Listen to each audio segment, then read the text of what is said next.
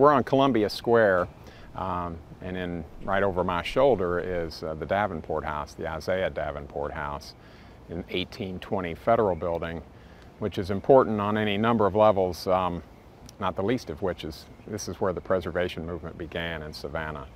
In 1955, this building was threatened with demolition, and 7 visionary ladies came together and pooled some funds and purchased it for $22,500.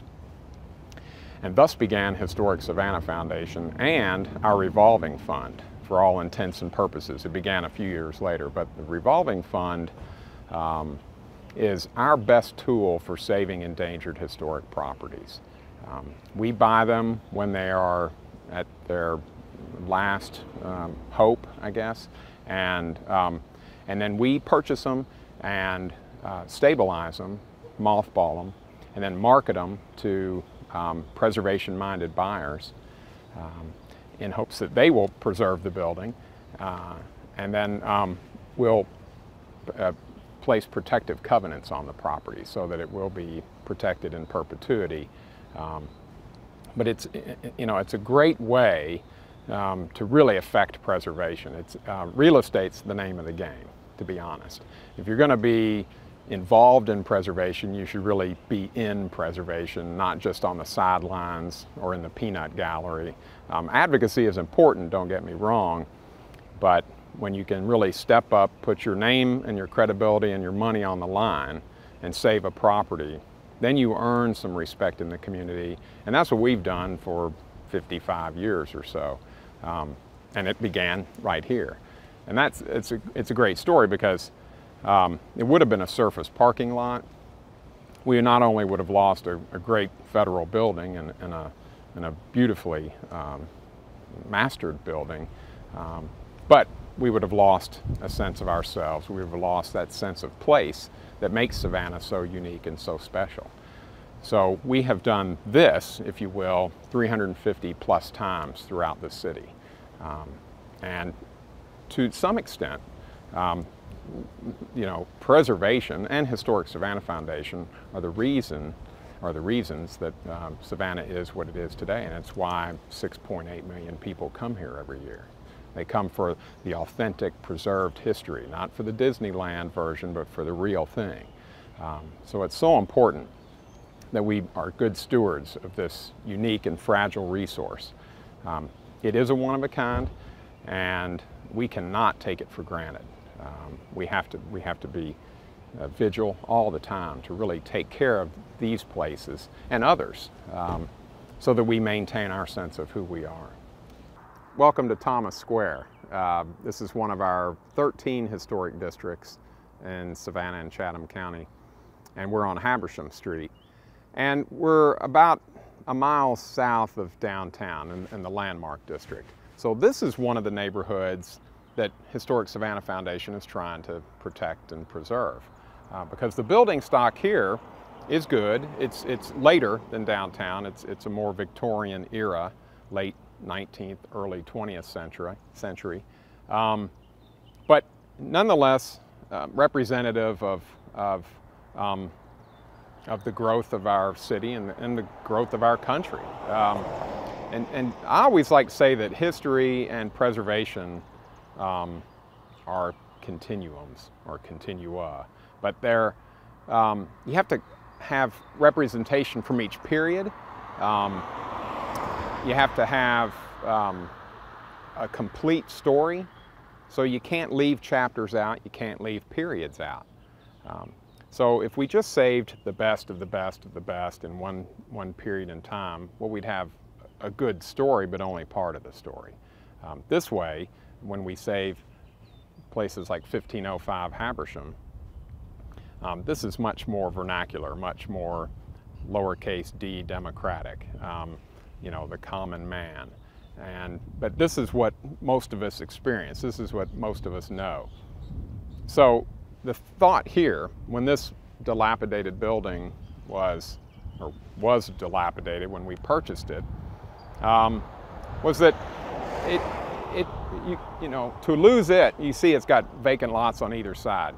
So our point here is, let's control one lot let's have a good rehab, and then if something goes on either side of it, this will be the context for it. So instead of having, you know, maybe a big building, we'll have a lot of smaller buildings. We'll maintain that density, maintain that urban form that's so important to Savannah, and that's that form that General Oglethorpe laid out when he came here in 1733. He laid out a very geometric, grid-like system of squares, of streets and lanes, and we had trust lots and tithing lots, and I need a chalkboard to explain how all that works. But its beauty and genius is in its simplicity, because as a military man, he wanted to be able to muster people quickly, and that's what the center square is about. You could use it for kitchen gardens or grazing livestock. They're not big, but in times of emergency or just in day-to-day life, people could get together and talk and share. And we still do that today. What began as sort of maybe a military approach to a downtown plan has turned into our social approach. The squares are our living rooms, and we're out there every evening walking our dogs and having cocktails and, you know, sharing news of the day. But this plan works. It's laid out in 1733. It's almost 300 years old, and it still works. It's still valid. It's still relevant. And the plan is as important, I think, as what's on top of the plan, and that's the historic buildings. We're in Cuyler Brownville now, and this is a really good working class neighborhood. These are modest vernacular buildings, again, late 19th, early 20th century, a lot of shotguns. What's that mean? That's what this whole row is here to the left. This is a nice row of shotguns, which, you know, is a housing type that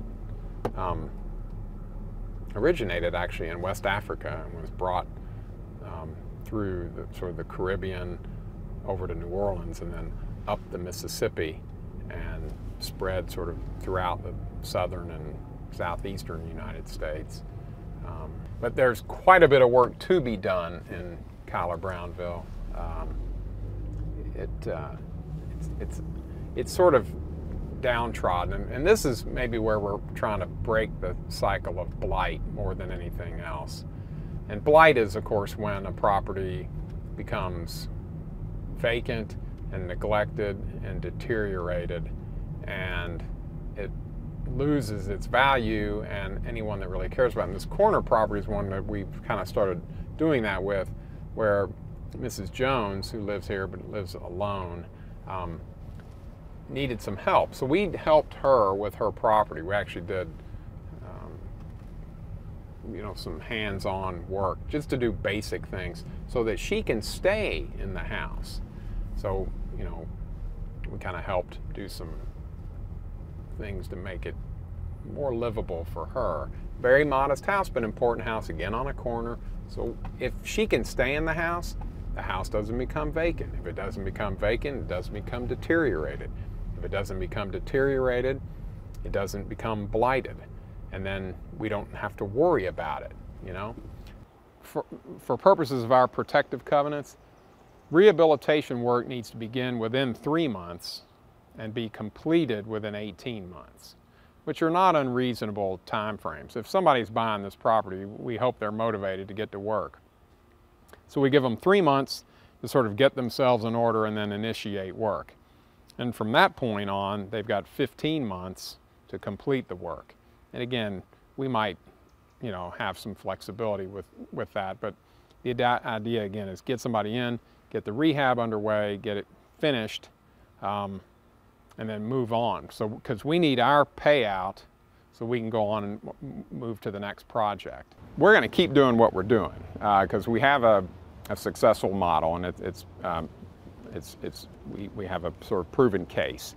But we have to do two things primarily. One, we have to take care of the landmark district. That's our bread and butter, and it is something that is, again, so valuable that we can never take that for granted. So we have to be advocates and educators about why this is important here. Then we have to say what worked here in the landmark district can work in these other neighborhoods as well. And that it's a symbiotic relationship, that the other neighborhoods feed off this and this feeds off them. So you need to have people who live and work here nearby. I don't have a car, I can ride my bike or walk to work. And those surrounding neighborhoods are the life source, I think, for populating the downtown and keeping Savannah going. And so what we have to do is take our show on the road and into these neighborhoods and save all the endangered resources that we can so that we set the example or the model for others to follow.